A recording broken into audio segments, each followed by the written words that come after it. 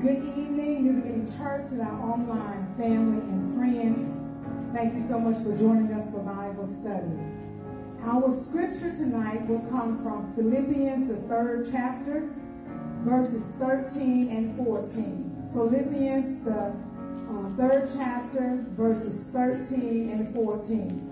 And it says, "Brethren, I do not count myself to have apprehended, but one thing I do, forgetting those things which are behind and pressing forward to those things which are ahead, I press toward the goal for the prize of the upward call of God in Christ Jesus." Now, Dolores Sadler from the Holy Trinity Church sent me a devotional this morning that says, "I've heard it said that the reason the rear view mirror is small is because where you've been is not as important as where you are going." As we journey through life, situations and circumstances from the past can cloud or threaten our forward movement. But Paul encourages us to press on, keeping our eyes toward the prize.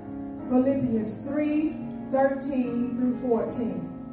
I feel like going on. I feel like going on. The joyous come on every hand. I feel like going on. I feel like pressing on. I feel like pressing on. The joyous come on every hand. I feel like pressing on. I feel like praying on. I feel like praying on.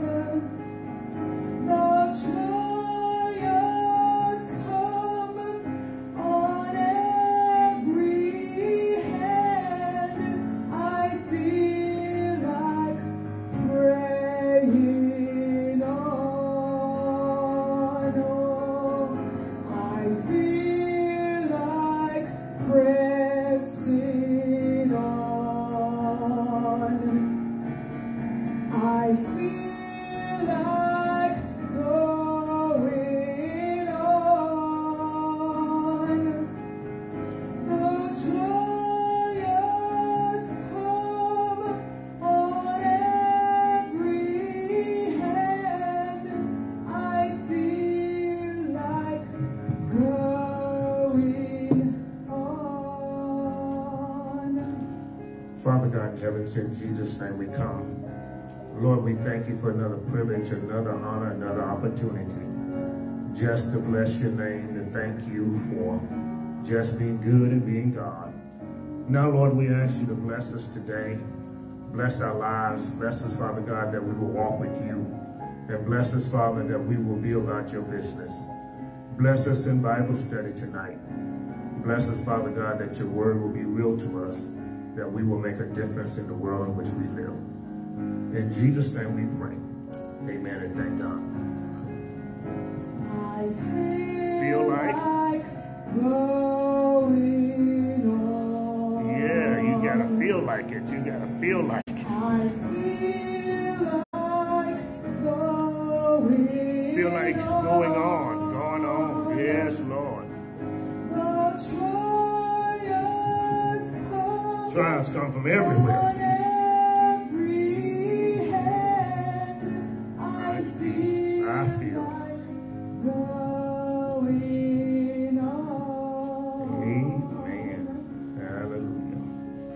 Thank God for another privilege to be at Bible study. Amen. Thank God for all of you who are gathered here tonight.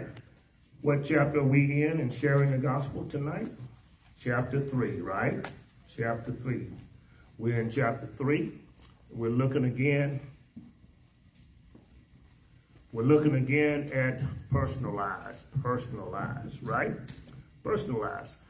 So there are how many P's to effective evangelism? There are 5 P's to effective evangelism, and they are, my God. Prepare. My God. Prepare. Jesus, Jesus, Jesus, Jesus, Jesus. Personalize. Picturize. Jesus, Jesus. Okay, let's try this again. Everybody, there are how many P's to effective evangelism? 5 P's. Everybody agree that there are 5. 5 P's to effective evangelism. And they are in unison all together, all at one time. They are? Prepare. Pinpoint. Personalize. Picturize. And prescribe. Okay, let's try it again. They are? Prepare. Pinpoint. Personalize. Picturize. And prescribe. All right, there are 5 P's to effective evangelism. We've gone through 1 and 2, and tonight we look to finish chapter 3, which is the third one, which is personalize. Okay? Personalize. Hope I got everybody's attention. Everybody's attention, right? Everybody's attention. So we discovered in the past lessons that the most important P is the first one, and that is prepare, right? And the reason why prepare is more important than all the rest of them is because you must be prepared in order to win souls. We are soul winners. We are those who will prepare the atmosphere for the coming of the doctor. Who's the doctor? His name is Jesus. Only Jesus saves. Only Jesus is the one who saves. Amen? No one saves but Jesus. In one of my sessions, I was teaching this lesson many years ago, and I said, if you've been saved by any other means, any other person other than Jesus Christ, you are not saved. What do you think about that statement? Yes or no? That's true. Yes. Yes. So the lady says to me, well, what about all these other means? I wanted to say you've been watching too much Oprah, but I didn't. Oprah has stood up and said that there may be several ways. And she's even had guests to give those ways by which men, women, boys, and girls can be saved. I contend, and my conviction is, that no one comes to God except through Jesus Christ. So we must be prepared to share. We must be prepared to win souls. We must do several things in order to be prepared. We must know the word. First of all, we must be born again. We must be born again. Then we must know the word. Then we must pray over the word. Then we must pray the word. We must meditate on the word. We must study the word. We must involve the word in our personal lives. In order to be prepared, you must study the word of God. That's why we're doing Bible listening. That's why we're doing Bible reading, because we need to know the word of God. Amen? A weak Christian is a Christian who does not know God. And we can't know God unless we know his word. That's why the psalmist says God showed himself, his ways to the Moses and his mighty acts to the children of Israel. Especially if you're going to lead or you're going to teach, you must know God's ways. You must study God's ways. And there is nothing new under the sun. The devil tried the same old tricks, but God is still God. And he is still the Almighty God. So we must always focus on the fact that we need to know the word of God. And we must be prepared to share. We must spend what percentage in preparation and what percentage in actually sharing the gospel. This is a good test night. What do you call it? A pop quiz night. What percentage must we share, and then what percentage must we spend time in preparation? Who's talking? 90-10. 90-10. What does that mean? We spend 90% in preparation. We spend 10% in actually sharing the word of God. Why is that so much of a difference? Why? Or do you feel like that's right? I would say it's right. Spend 90%, so when you come with your other 10%, you know what you're talking about. Okay, so you need to be prepared. There are some guys in the Bible. They confronted the demons. They're going to call them out. So Dave, can you turn the organ off for me, please?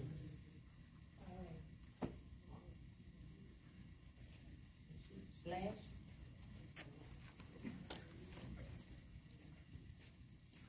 So we must spend 90% of our time in preparation. 10% of our time in actually sharing. Because we must be prepared. Amen? We must be prepared. If you're not prepared, remember the guys in the Bible? They approached the demons, they approached the devil, and when they approached the demons and the devil spoke to them. Paul we know. Jesus we know. Who are you? And then they put the WWE on them. Are you with me? So the bottom line is we need to be prepared. Right before we go to any foreign country, they spend 6 months preparing you to go. 6 months to spend 4 days to a week in a place. And in that 6-month period, they talk about demonic possession and demonic attachment. They talk about demonic spirits. And they teach you how to approach, how not to approach, and they teach you what to expect. And out of all their teaching, the bottom line is you stand on the word of God, you stand in the name of Jesus, and the devil has to flee. And of course, those that were demonic possessed, they actually came to us. But we call on the name of Jesus. I mean, these people are really demonic plagued. They are really demonic possessed. And they really come after you. America got it so sweetly. America has it so well made. Because we see stuff every now and then. These people live in it every day. So you must be prepared. Then pinpoint. You want to make sure that you keep your eyes on Jesus. So as we transfer from one chapter to the other, move from one chapter to the other, we understand that Jesus is the main attention and the main attraction. Jesus is the captain of the ship. It's not about us. So when we get to Personalize, where we are tonight, chapter 3, people have a tendency to make it about them. It's about me. It's about what I can do. It's about the power I have. The Bible teaches that we must show patience. We're just a nurse that prepares the atmosphere for the incoming of the doctor. We're just a nurse. We will never be the doctor. We're just the nurse. The nurse is important, but the nurse has to be prepared. So we must prepare the patient, prepare the atmosphere for the incoming of the doctor. Every patient has a heart condition. Every unsaved person has a heart condition. Brother Whitlock, can you get 2 Chronicles 16 and 9? Sister Davis, can you get Acts 1 and 8? Brother Miles, can you get Matthew 28, 19 through 20? We must be prepared. We must make sure that we are focusing on Jesus and him alone. And then the third thing, as we will see in Personalize, we have to get on their level. Why not say we got to get on their level? Will people hear you better when you're ahead of them, above them, or would they hear you better when you're on their level? On their level. On their level, right? So I gave a demonstration last week of every child that comes to shake my hand or hug me, I get down on my knees if need to be on their level. It's less intimidating. Second Chronicles 16 and 9. Acts 1 and 8. Matthew 28, 19 through 20. Brother Whitlock. 2 Chronicles 16:9. For the eyes of the Lord run to and fro throughout the whole earth, to show himself strong on behalf of those whose heart is loyal to him. In this ye have done foolishly. Therefore, from now on, you shall have wars. Amen. So we're more concerned with the first part because the first part gives us promise. But the fact of the matter is, there's a second part. And it gives us curses. 2 Chronicles 16:9 says, the eyes of the Most High God, the God of hosts, the God of war, is looking to and fro throughout the whole earth, looking for somebody he can make himself or show himself mighty through, where men can see that he's mighty.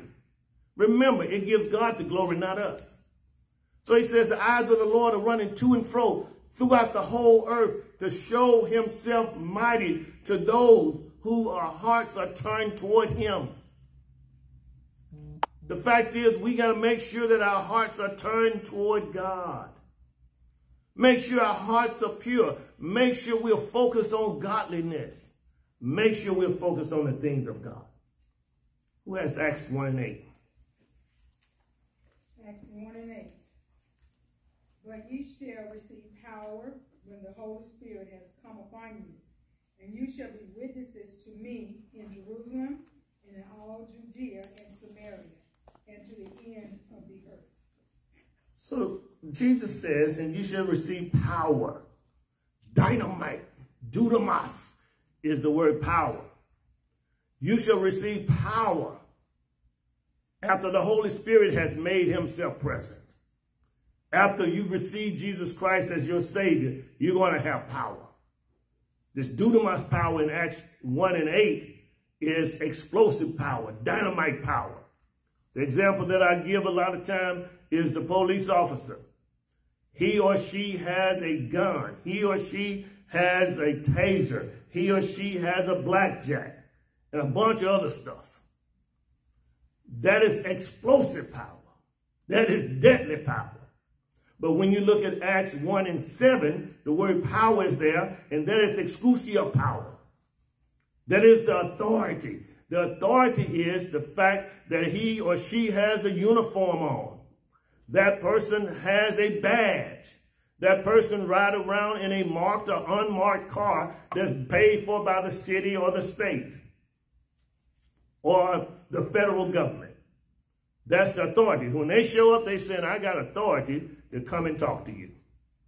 The problem is sometimes we disrespect that authority. And things go bad from that point on. We find out we really can't win. So this authority that they've been given according to Romans 13 and Hebrews 13, this authority has been given to them by God. Yes, many of them abuse it. But the uniform, the badge, the ID says, and the name tag says, I have authority. That's the type of power he talks about.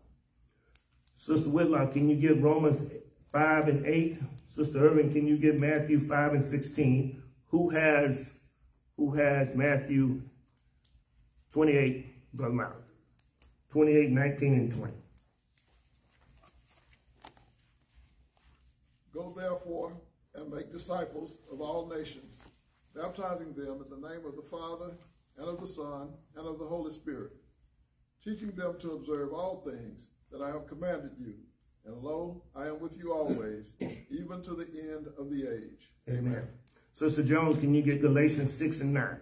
So when we look at Matthew chapter 28, Jesus again said, go.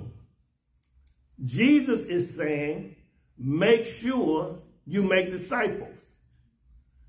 Jesus is saying, make disciples that those disciples will become as I have taught you to be. I always say that when a disciple matures, he will be better than his master, better than his teacher. When a disciple matures, he or she will be better than his teacher. Better. Not as good as, but better. So those who train us, we have godliness involved in us, and then we bring that godliness to the table. And when we bring that godliness to the table, then we take what the teacher teaches us, and we become better than the teacher. Yes? Maybe? Depends on how we apply ourselves, right? Amen. Patience. Patience. Patience. Patience is waiting, slowing down, being patient. As a soul winner, we must remember how patient God was with us.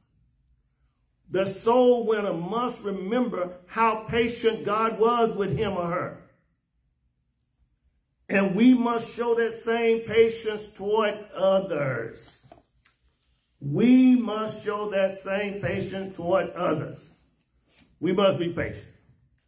The problem is, many times, what we do is we get saved and we act like nobody's saved but us. Give me an example of somebody acting like no one's saved but them. Somebody give me an example. I'm acting like nobody's saved but me. I mean, I'm saved to my bones. Anybody? Y'all never seen anybody like that? They act like no one's saved but me. They might say, only person going to heaven but me. The only person going to heaven but me. So God created heaven just for me. Does it even sound right? Well, what was God doing before you were even born? Before you even thought about it? So we know that's crazy, right? But that's the attitude. Anybody else? Have you ever seen or have you ever been like that? When you get saved, you're so excited about the Lord that, ooh, ain't nobody saved but me. I know someone that feel that because of their church, different denomination than ours, that he and I had a conversation. He said, well, you're not going to heaven because only my church is the only church. Okay. I said, well, you keep believing that. So there are people who believe that their church as in their denomination, and there are people that actually believe their church as in their location. That they're the only people going to heaven. Does that even sound right? Does that even sound like how God would talk? Because we are prepared as soul winners, and we know as soul winners that it's not the church that put us in heaven, it's Jesus that gets us there. And it's not that we accept the church, it's the fact that we accept the one who died for the church. It's Jesus. A lot of denominations have come to the conclusion that you're not going to heaven because of this or because of that. There are denominations who put you in hell because you got instruments in the church. But they always send their children to music classes. So I asked one day, well, why are you sending your daughters to music classes and you don't believe that music ought to be played in the church? Well, the answer was, well, they can play musical instruments somewhere else. So my answer was, yeah, in the club. Because if we don't provide a place for them in church, they will play in the club. If we don't provide opportunities for children, especially African-American children and Hispanic children and Asian children, if we don't provide a place for them to stand, express themselves, and learn how to speak and learn how to carry themselves at home and at church, guess what? The world will provide something, especially in this TikTok age, especially in this social media thing that we got going. Everybody can be an instant star right after a million shows. And these million shows can take place within 1 hour. 1 million people, one person hit like, next person hit like, one person hit share, and when you share one time, it could be 1 million people within 30 minutes to an hour. And now you're famous. After it took Aretha Franklin years. But you can be famous in a moment. quickly. So we have to perform platforms and put together platforms where children can express themselves. So we have to be patient. Romans 5:8. Who's with me? Romans 5:8. But God demonstrates his own love toward us in that while we were still sinners, Christ died for us. God was patient with us. We were doing our thing. And in the meantime, Christ died for us. Somebody said, well, when Christ died, I wasn't even here. But you know, God speaks eternally even before eternity gets here. God knows. The mind of God was already in gear. The mind of God was eternally before us. God was in eternity past. He's in eternity present. He is going to be in eternity future. Matter of fact, God is in eternity future even right now while we're in the present. Because it's God. So while we were yet in our sins, while we were yet doing our thing, Christ died for us. So when a person dies, it's not just another dope dealer, prostitute dead. It's somebody that God really cares about. God loves. And we have to be patient with people because God was patient with us. You may not have been a drug dealer. You may not have been in the homosexual lesbian activity. You may not have been a thief. But God was patient with you, regardless of what you had done, because Romans 3:23 says we all have sinned. We all have fallen short. So we got to be patient with other people. Amen? Who has Galatians 6:9? And let us not grow weary of doing good, for in due season we will reap if we do not give up. We got to keep doing good. Got to just practice doing good. The old preacher preached a sermon called Be a Do-Gooder. Be a do-gooder. Find yourself doing good. Be a good doer. Be a do-gooder. Whatever you do, don't get weary in it. Be long-suffering. The soul winner must remember how long God dealt with him and tolerated his sinfulness. God tolerated our sinfulness. God put up with us. And we can't put up with anybody. Because we say we're going to heaven anyhow. We're on our way now. We're on our way to heaven. But God tolerated us. God tolerated our sinfulness. Do not be weary in doing good. God has done good for us. He's done the ultimate good. Don't get weary. Keep doing good. Remember, when they reject you, they're not rejecting you, they're rejecting God. Amen? Who has Matthew 5:16? Let your light so shine before men that they may see your good works and glorify your Father in heaven. Whatever you do, let your light shine. What is that talking about, Sister Irvin? Let your light shine. That's church talk. What are they talking about? Simply being a light for other people and live so they can see the good things that you do. So you got to live a life where other people can see the good things you do. Are you doing things and other people see you doing good? Are there some things in your life that other people can see that draws them to Christ? It goes right along with doing good, setting forth a good light. Be a light. Matthew goes on to say you don't take a light and set it under the bushel. You don't hide it under a bushel, but you set it on a candlestick, on a hill where everybody can see it. I think it was Charles Barkley said, I am not an example or a role model for anybody. In the moment he said that, I said, you sure not?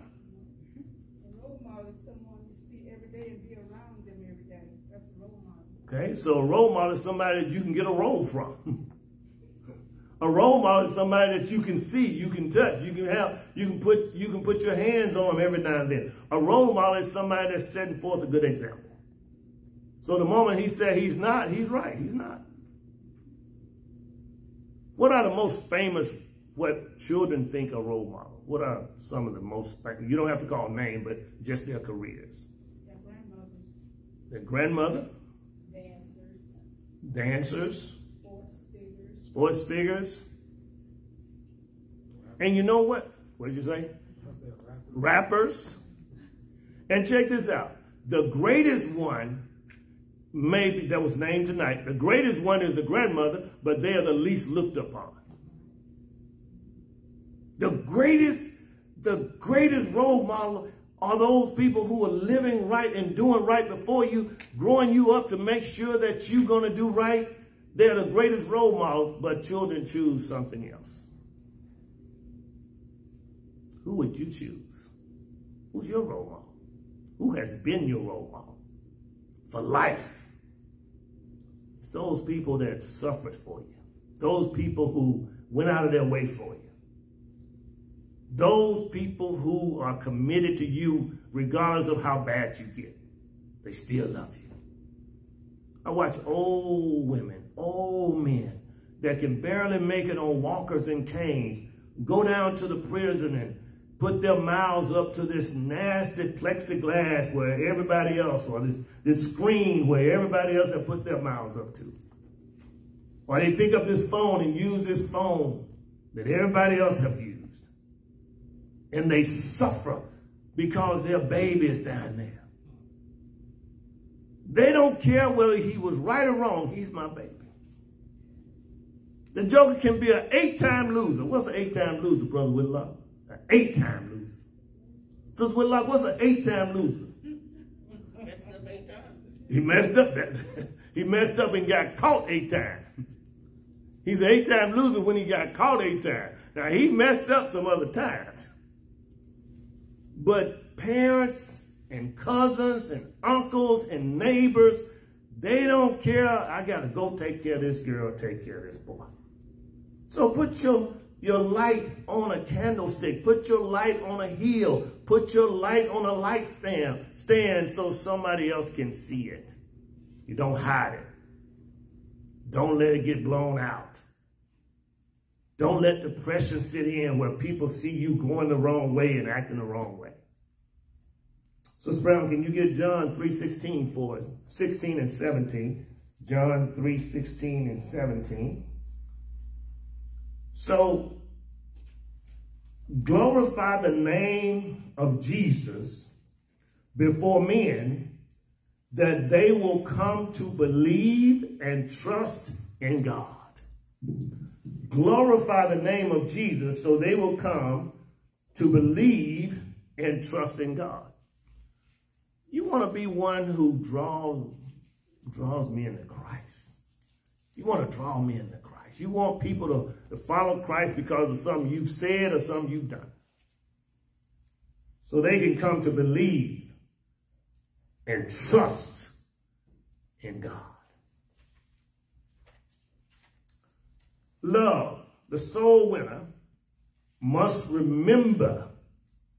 I said a soul winner must remember. The soul winner must have a clear memory.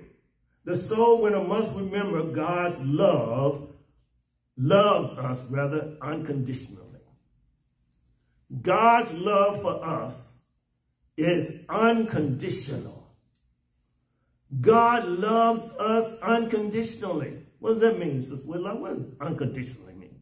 God loves us unconditionally. What does that mean? There's no conditions. Say again? There's no conditions. There are no conditions. So people always ask, once you're saved, if you murder somebody, are you still saved? Brother Miles, what you tell him? If you're saved and you murder somebody, are you still saved? If you were saved before, you're saved afterwards. Question is if, right? Now, there's only one person who knows if a person is saved. That's God the Father, God the Son, God the Holy Spirit. Regardless of who he is, regardless of what he's done, only one person knows who's saved. God the Father, God the Son, God the Holy Spirit. He alone knows who is saved. You say, yeah, but Rev, what if they turn away? If they were saved before, they're saved now. if. Because check this out. There's some folk that go to church that hadn't been saved. And we think they're saved. They give to the poor. They do missions. They even go on evangelism outings. They attend church. They say hallelujah. They clap when the choir's singing. They actually say amen to the preacher, but they are not saved. But it's not our responsibility to determine who's saved. It's our responsibility to show Christ, to demonstrate who Jesus is. We owe it to God to love our fellow man as we love ourselves. We owe it to God. God bought us with a price. What was that price? What did you say? God bought us with a price. What is that price? His son. His son, Jesus Christ. He gave his blood. He died for us. God paid the price for us. And when you pay for something, you can tell it what to do. Your car is supposed to do what you tell it to do. If you turn the key or you push the button, it's supposed to start because you bought it. God bought us with the price, the death of Jesus Christ, the resurrection of Jesus Christ. God bought us. And he reserves the right to tell us what to do. Isn't that something? Is that crazy? Just because God bought me, he shouldn't be able to tell. Yeah, he can. He's supposed to tell you what to do. We owe it to God. As God tells us to love our fellow man, we owe it to God to love our fellow man as ourselves. We owe it to God. Always remind the patient of God's unconditional love. Who has John 3:16-17? For God so loved the world that he gave his only begotten Son, that whosoever believeth in him should not perish, but have everlasting life. For God sent not his Son into the world to condemn the world, but that the world through him might be saved. Amen. So God had a purpose in mind, and he still has a purpose in mind. His purpose was never to condemn the world. The world was already condemned. But his purpose was to send Jesus Christ to redeem the world, to save the world. He commended his love toward us for Jesus to save us. God loved the world so. Remember, so it's not a measurement of how much God loves us. Because if you go back up between verses 1 through 16, you will find out that just as Moses raised up the serpent in the wilderness, so God shows his love toward mankind. Why did Moses hold up a serpent in the wilderness? Why did he raise up a serpent? Somebody. Why did Moses raise up a serpent in the wilderness? What was the condition? What was the atmosphere? The serpents were biting the people and the people were dying. Okay. And so I think he raised the serpent up. If you look up at the serpent, then you'll live. Okay. So we have this serpent, a bronze serpent, a serpent. The people were getting bit by snakes. And when they were getting bit by a snake, they died. They didn't have a Dr. Red Duke in the crowd. The people were getting bit by snakes and they died. God orders Moses, what you do is take a serpent, raise it up, and those who were not too stubborn, they would look up at the serpent. And when they look up at the serpent, they will live, even though they got bit.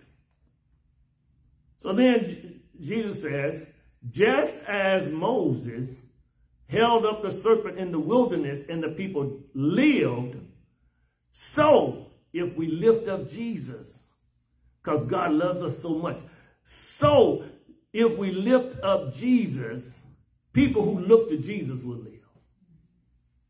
Wow. The songwriter says, look to Jesus.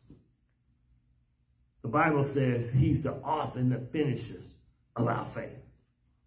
The revival song says, look and live. Look to Jesus and you will live. If you don't look to Jesus, you won't live. Is he talking about the physical death? No, he's talking about the spiritual death. that death will flee if you look to Jesus. Isn't that amazing?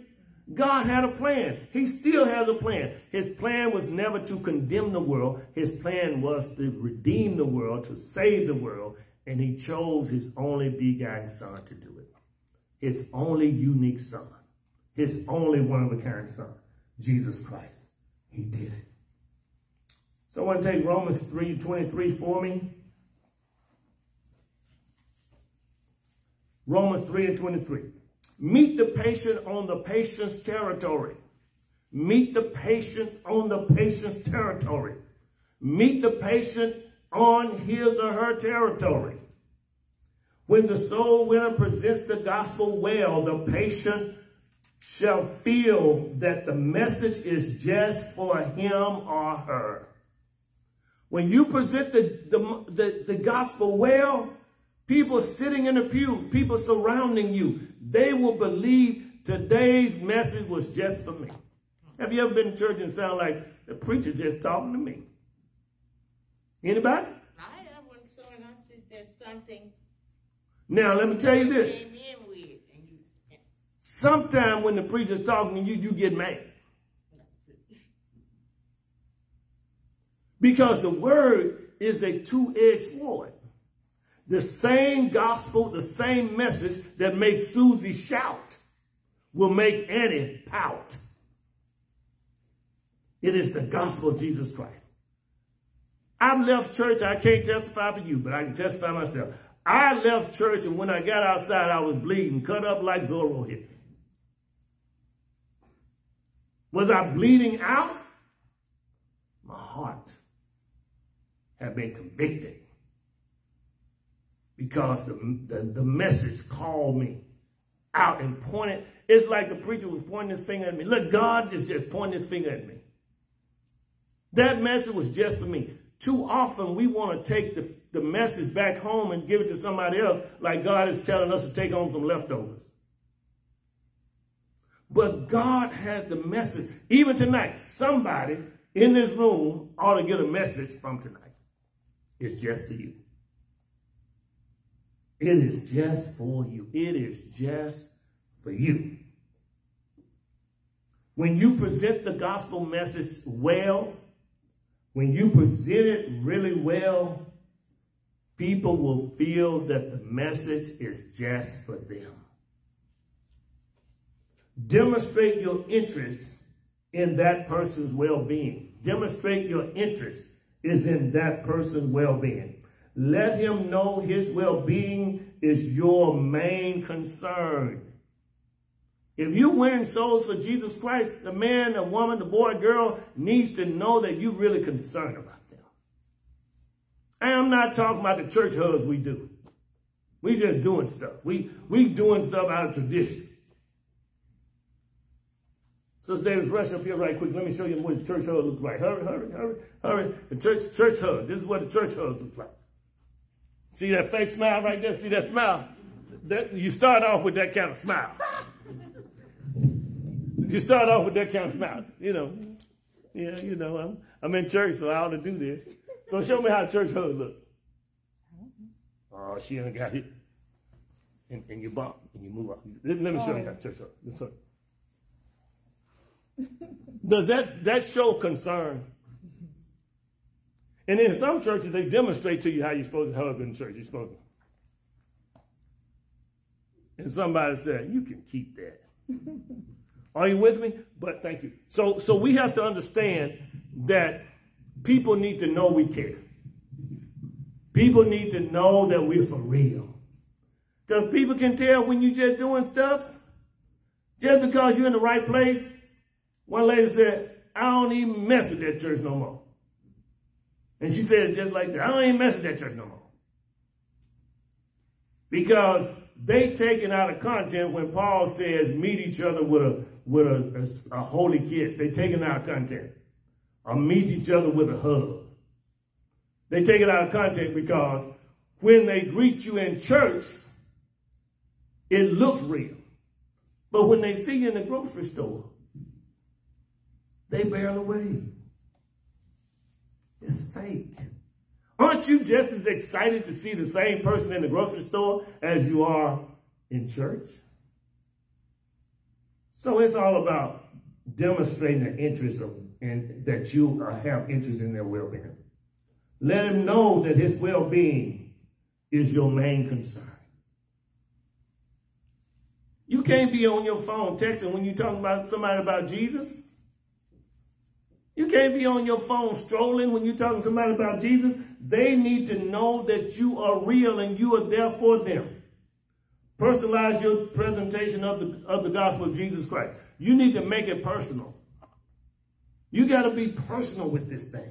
You got to make sure that this person knows that if it was no one else on planet Earth but them, then that person would be the one that you're concerned about, because that's the one that Jesus is concerned about. Create an atmosphere in which the patient feels that he is not alone.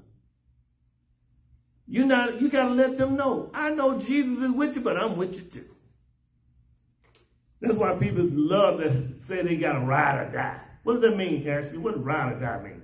It's my ride or die. What does that mean? Somebody who with you through thick and thin. They with you through thick and thin. I see.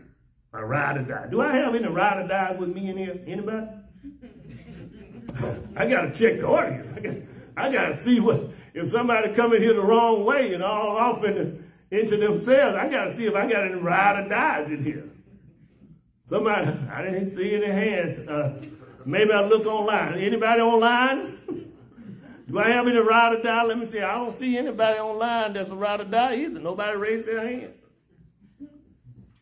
So we need to understand that the person that we're witnessing to need to know that we're with them and they're not alone.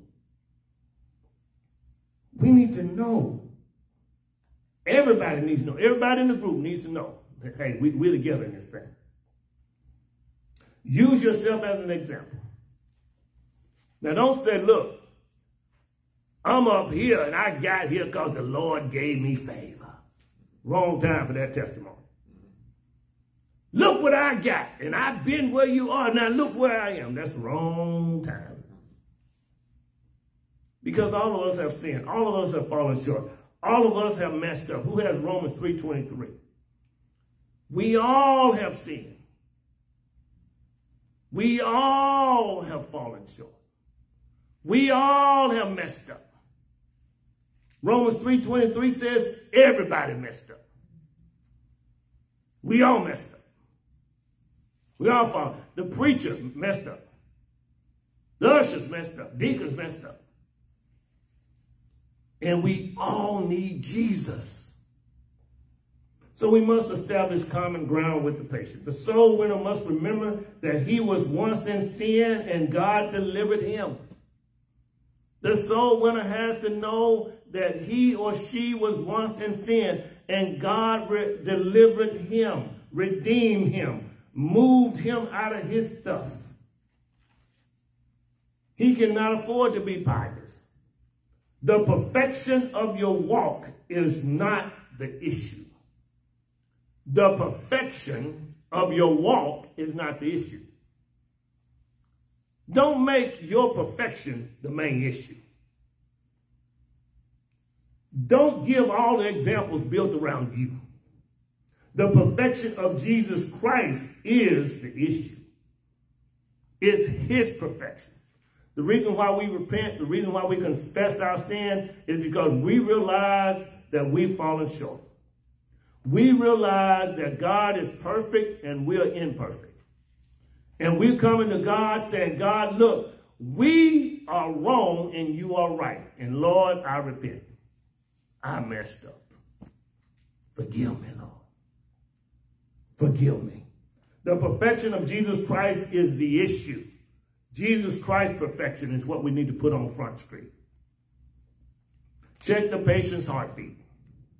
Make sure the patient clearly understands his condition and knows what it will take, what course of action it will take to heal his condition, his heartfelt convictions.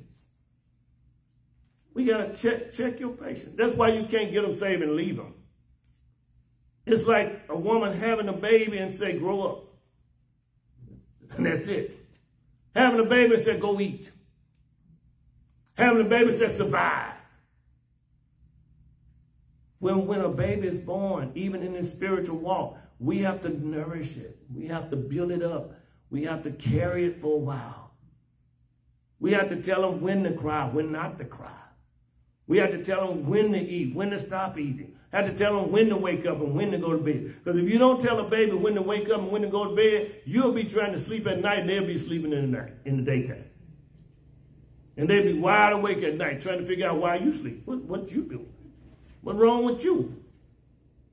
Why are you sleeping at night? I'm up. Wake up. And guess what? They're going to proceed to wake you up. So when someone is saved, you got to walk with them. You got to spend time with them. You got to be a part of their lives. You got to walk with them. You got to be a part and make them know your heartfelt conviction is that God wants you saved. And now that you're saved, I'm going to disciple you. I'm going to teach you. I'm going to walk with you. Every person ought to have some people in their lives. The number one person, you need a model, a role model in your life, someone you will look up to. The next person you need is a friend, someone you look across to.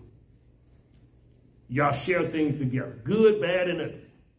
It's called accountability. Everybody needs accountability. And then you need somebody who can look up to you. Every David needs a Jonathan, a buddy friend. Every Elijah needs an Elisha, somebody that you can mentor. And then every Elisha needs an Elijah, someone that can train you and teach you. The problem is sometimes people can't say anything to you, then that's a problem. Demonstrate love for the patient. Demonstrate love for the patient. What does the word demonstrate mean? What does demonstrate? What does demonstrate? Show. Anything else? Demonstrate. Demonstrate. In high school, I had a coach, and that's been more than 43 years ago. In the 10th grade, I had a coach, a baseball coach. I didn't play baseball under him, but he was a baseball coach, but he was also the English teacher on campus. And the reason why I love going to Jack Thompson's class is because he did not teach English. He coached English. He demonstrated it. And he made it where there was always a contest in the room. And someone would go to the board and write a sentence down. That's when we had what was known as blackboards, which was green boards. They had blackboards. Anybody know what a blackboard looked like in the 21st century? They had blackboards and white chalk. When you left his English class, you had chalk everywhere. And what he would do is he would have you write a sentence the proper way on the board. And then he would have the children in the room, your classmates, determine whether it was written with proper structure, proper language, proper subject-verb agreement. And then he would coach you through it. And when you wrote it, you would have to justify why you put that verb with that word. Or you put that antecedent where you put it. So he coached it. He made it come alive. He demonstrated to us how English ought to be. And here I am 43 years later thanking God for Jack Thompson and still breaking verbs. But I wouldn't know what I know then, what I know now, nor then if it had not been for him coaching it. Because when I went to English class before Jack Thompson, they were just boring classes. But he coached it. So the word demonstrate. Confirm God's love by your display of loving support. You got to be supportive. Exercise godly character. Be a living testimony. Avoid getting agitated or angry with the patient. Have you ever talked to somebody and they just made you so, you're like, Lord, when is this conversation going to be over? He says a person's life is at stake. A person's life is on the line. a person's new birth is available.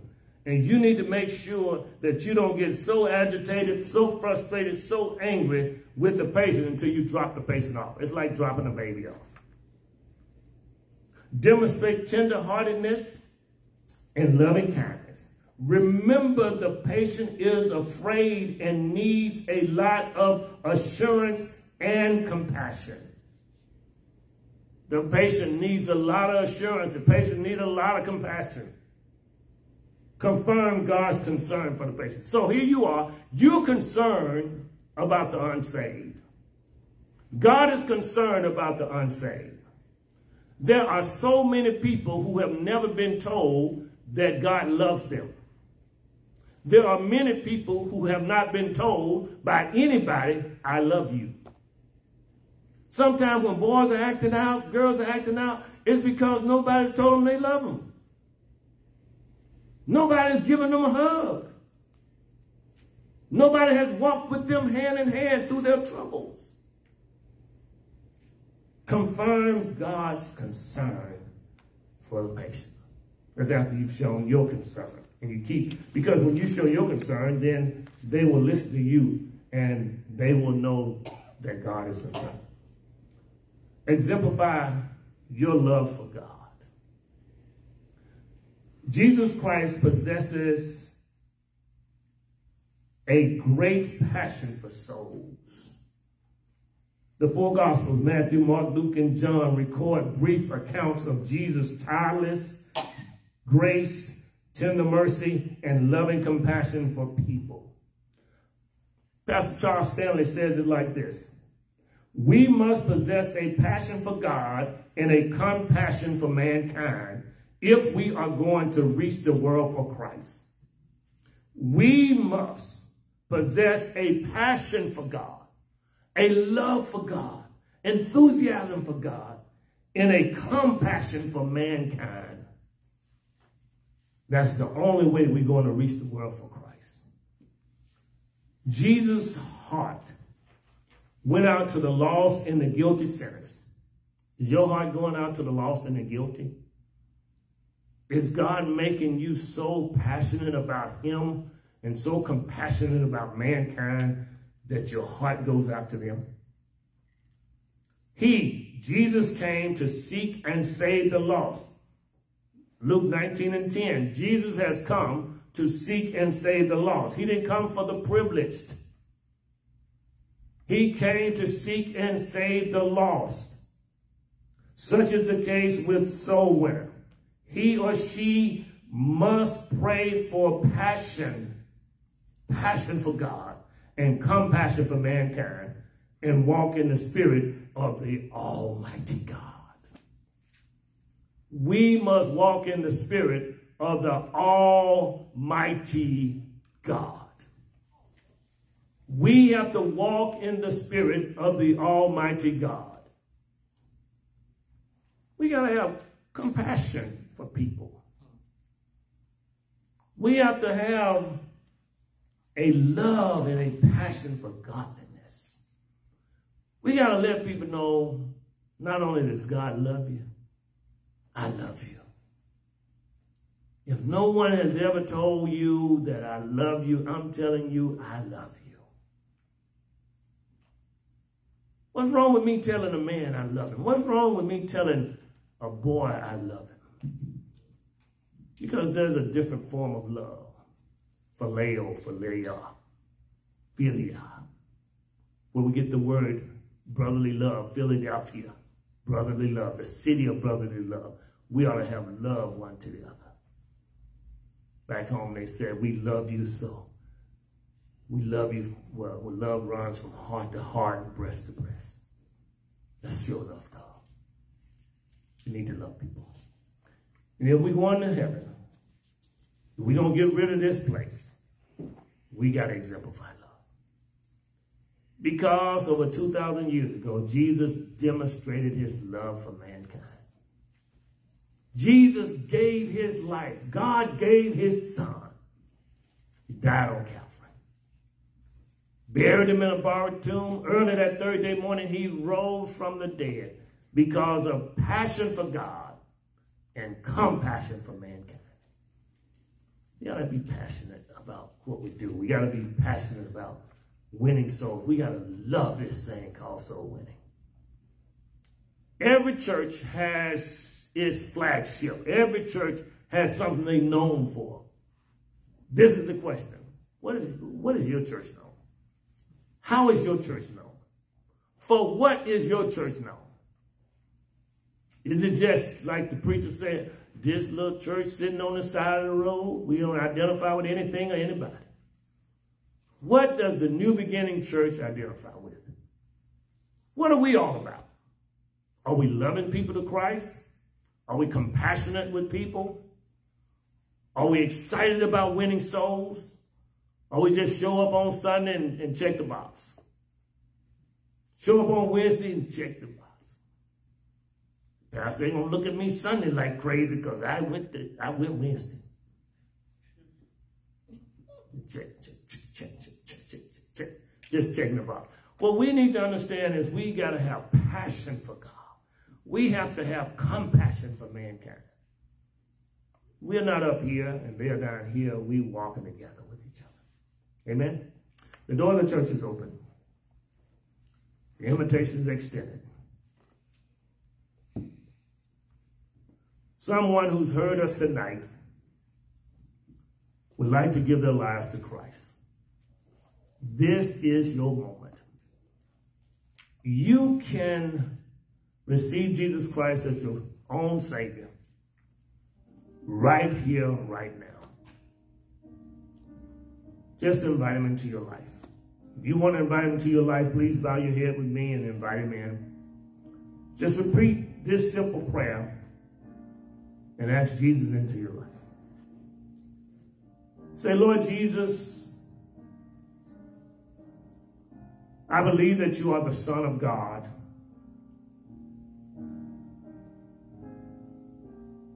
I believe that you died for my sins. I believe that you rose from the dead. Now come into my life and make me a new person.